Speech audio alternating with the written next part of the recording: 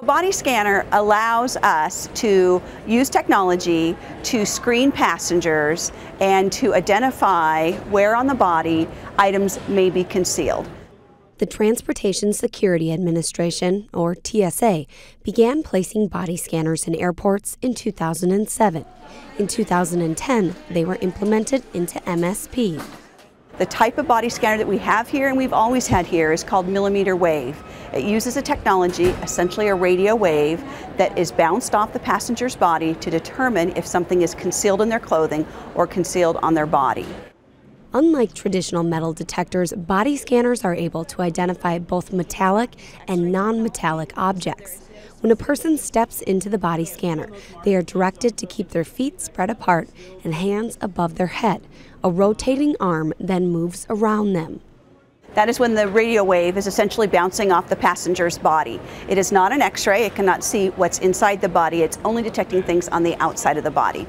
It then takes that information and through an algorithm goes ahead and produces a generic image of the individual, and if there's anything that's been detected that's concealed, it shows up as a generic box on the generic image in the area of the body where the item was detected. Our officers then take that image and then just do a targeted pat down of that area to resolve what that alarm is, to make sure that it's not something that's harmful and that passenger is cleared to go. It's important to remember that we don't need to search the entire body because that has been cleared by the technology. This results in massive amounts of time saved for passengers going through security lines. The body scanner is designed to process about 240 passengers per hour. You know, if passengers divest all of the items from their pockets, they remove them as directed, keys, cell phones, paper, they can come into the body scanner, they have nothing concealed. They're literally cleared in a matter of seconds. Dankers noted that the images generated are non-identifiable and never saved, and health risks are minimal to none, comparing the radiation from the scanner to that of a cell phone or radio.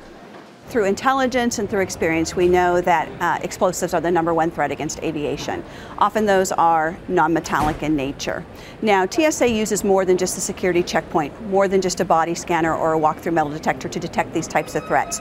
We can do explosive trace detection, we can have canines that are trained to detect explosives, we have behavior detection officers, so we have many layers of security that are in play. This is just one of those layers. It is the most visible one, and it's one that we rely on heavily, but it's not the only one in place, and I think it's important for the population to know that.